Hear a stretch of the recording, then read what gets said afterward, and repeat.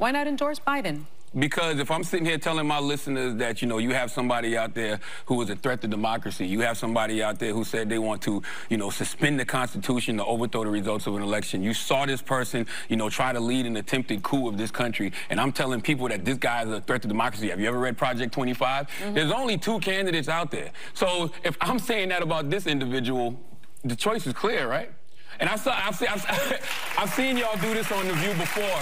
That's Charlemagne the God with a lowercase g going at it with the harpies on The View because he won't endorse Biden. Welcome to Nerk News, I'm Nerkish, and The View recently had on another black guest who's capable of independent thought. So you know what that means? They spent an entire segment berating him for not kissing the ring of Joe Biden and the establishment party. Why do y'all need us to say this if we don't feel comfortable saying it? No, it's not that we need you to say it, but I think other folks need to hear because, one of the things I'm sorry, I just jumped you, I'm sorry, but one of the things that we've been talking about is the fact that getting facts out through the media has been seems to be very difficult. I feel like I just spewed some facts. Yeah. Yes, but we need you to do it on your show. Well, the reality is I think both candidates are trash. So but I am going to vote in November, and I'm going to vote my best interest, and I'm going to vote who I think, can preserve democracy. So if I think both candidates are trash and I don't feel like,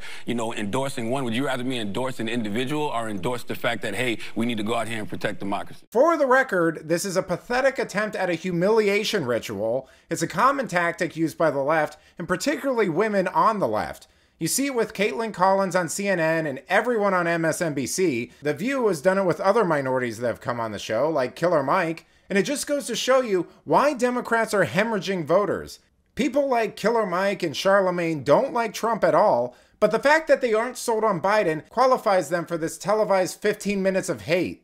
And by the way, I think it's incredibly powerful to use your platform just to draw the contrast. I actually tend to agree that I don't think an endorsement is somehow more powerful than reminding folks the other person tried to overturn our democracy. That breaks through. But I want to ask you, because you're kind of one of these, we call them double haters. I don't like to use the phrase, but double haters? Double haters, like not thrilled with Biden or Trump. And I've never heard of that, like the chicken fried. I called it. I thought that was just called being an American.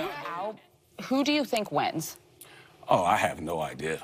I mean, it's a toss-up at this point. I really don't know. I think the person who goes out there and probably energizes their base the best at this point. And, when you look at somebody like President Biden, it feels like his base is pretty pissed off at him for a number of reasons. Help him out. Well, no, look, I actually... Help him out by doing what? Because for me, I think back to the time when we couldn't vote.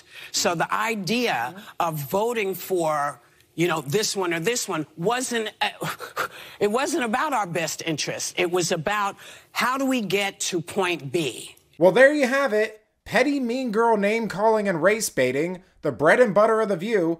My favorite part is when Whoopi said he should vote for Biden because in 1870 or something, black people weren't allowed to vote. Solid reasoning once again. If Charlemagne wasn't sold on Biden before, I'm sure a table of smug, condescending, shrill women shaming him and wagging their fingers really did the trick. But let me know what you think. Is having a group of awful women nag you incessantly about politics going to win the hearts and minds of undecided voters? Let me know in the comments. And if you enjoyed this video, please give it a like and subscribe to the channel. That stuff really does help us out. Until then, this has been Nerk News. Thanks for watching. Bye!